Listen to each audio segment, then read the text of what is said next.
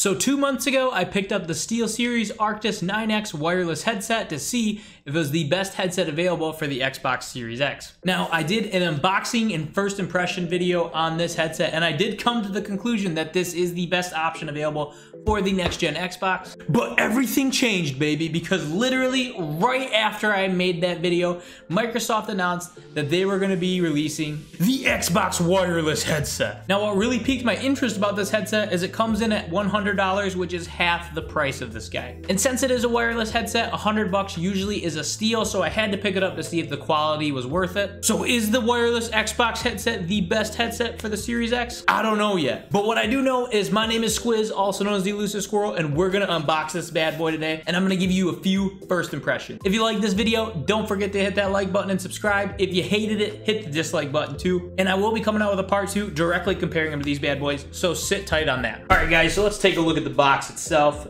Super simplistic. You just got a picture of the headset here, Xbox branding on the upper left.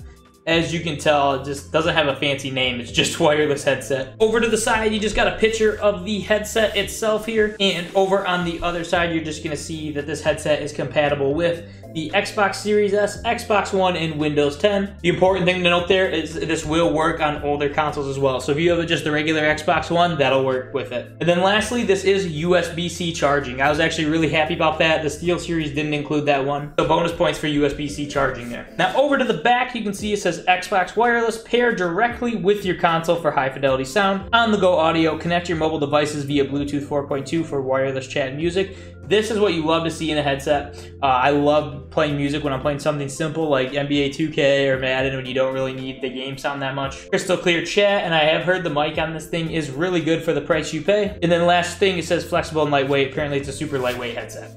Yeah, enough chatting about the box. Let's get right into it. Another bonus point for Microsoft for having these easy peel stickers here. You have to play around with my knife trying to get this bad boy open. All right, now that we got the sticker off, I believe we just lift up. Here it is, the moment of truth. Oh, and boom, there it is, right in your face. Nothing fancy with their packaging. You guys know how Microsoft does it. It's just right in your face. It is great presentation though. And ooh, this is really lightweight. That's my very first impression of it, is it's very lightweight. So yeah, these things are super lightweight. And one of the first things people will notice is that this is plastic. You can see the outside of the ear cups and the headband is a plastic. So if you are comparing it to something like the SteelSeries Arctis 9X, it might feel a little cheaper. But the thing to keep in mind is this is literally half the price of that headset. So, I mean, I think this is perfectly fine for what you pay for it at $99. As you can see here, you got the Xbox branding that looks really slick on the side of the ear cup there. Now you can see you got right and left marked off in the ear cups there. Now for the materials you're getting on the ear cup and the headband here is a nice pleather. It's super soft and super squishy. Even with my glasses, I don't think this one will really bother me. It definitely seems fitted for long-term gaming sessions. And one of the coolest things about this headset to me is the volume control. So as you can see here, this side, you actually rotate the whole outside of the cup.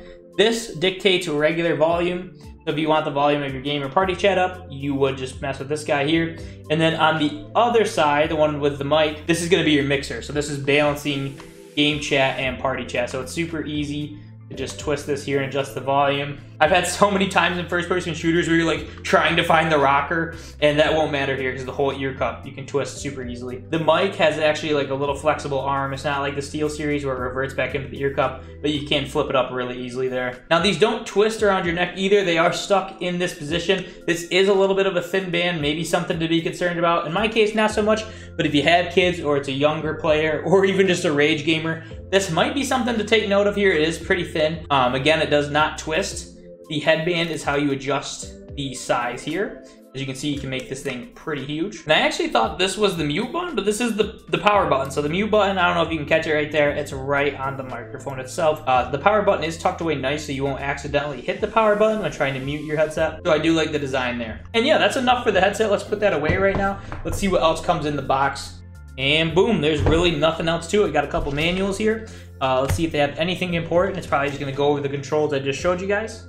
And yeah, it's just showing you power button. You can actually go to the accessories app like you would your controllers here and do any firmware updates. And you got this fancy Microsoft paperwork here. This is all crazy stuff that nobody will ever read. And then yeah, last up, it is a USB-C charger, which is pretty sweet for headsets. A lot of headsets still use micro USB-C.